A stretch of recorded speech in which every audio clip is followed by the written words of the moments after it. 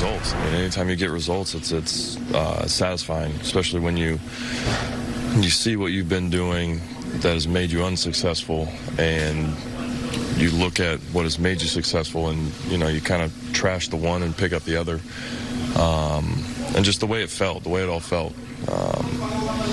The visual, obviously, satisfaction from what I saw, what they were showing me, and then to be able to go out and do it, that you just try to build off of that and keep it going. You feel like kind of maybe a light went on this week for you?